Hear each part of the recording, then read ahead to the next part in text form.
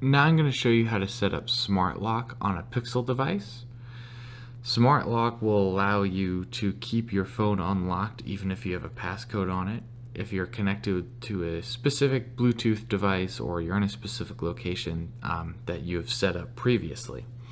So say, the Bluetooth in your car, or a set of Bluetooth headphones, or a smartwatch, right? If you're always wearing your smartwatch and you don't want your phone to lock, you can set this up so your phone won't put that passcode barrier that you have to use to get in to unlock your phone.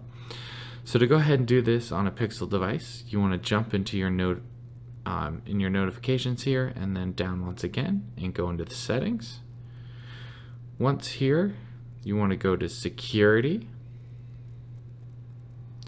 then tap on Smart Lock, and then go ahead and just put in your passcode it'll ask you for.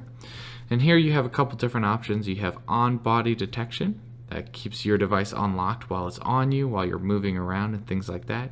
You can go ahead and turn that on if you want to. I'm not going to, but that's up to you. I've used it before, it works pretty well.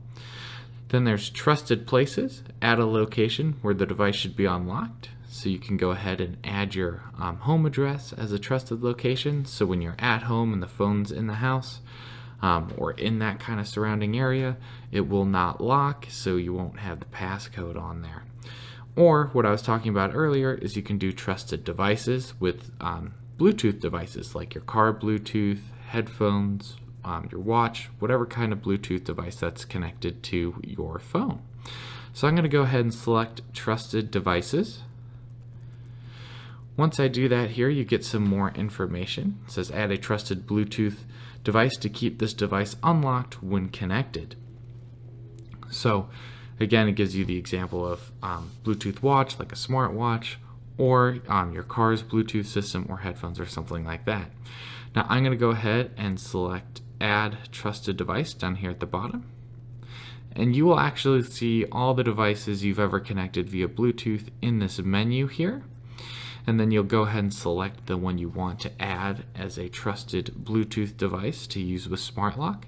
But an important thing to note here is that if you tap on one and it says it can't be set up, it's probably because you're disconnected from that Bluetooth device at the current time while trying to do this. So you want to make sure you're connected to that Bluetooth device, or else it won't let you set it up properly here. So if you're going to use your car, go in the car, turn it on if you need to, make sure your phone's connected to that Bluetooth, then go ahead and do these steps to try to set it up.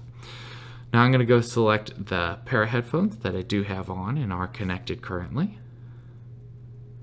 And there we go. We can see add trusted device, right? It says your Bose headphones will unlock your phone when it's connected to it. Someone takes your phone while it's near your Bose headphones, they may be able to access your phone. So there is a little bit of a security risk with this, so do keep that in mind. But I'm going to go ahead and click yes, add. So there we go. And then I can even add another trusted device if I'm connected to one right now, but I've got those. And then if I tap on it, I can always remove it as a trusted device if I want to. So I'll click done. And again, you can mess with the on-body detection or trusted places. It's kind of the same concept. But now if I lock my phone and I swipe up, you can see your device is unlocked while connected to the Bose headphones, okay? This message won't pop up every time. I'm pretty sure it's just the first time. So even if we lock it and go back, there we go, right? It doesn't pop up again. Now if I turn off my Bose headphones, and now my phone has disconnected from them. If I try to unlock my phone, it's going to pull up with the passcode, and I'm going to have to go ahead and unlock it. And again, if I turn the Bose headphones back on, my phone connects, then that lock screen won't pop up. It won't ask me for my PIN or pattern or fingerprint or whatever you have set up for security. So that's how you go ahead and set up Smart Lock for different Bluetooth devices, or you can do the on-body detection or trusted locations if you want to.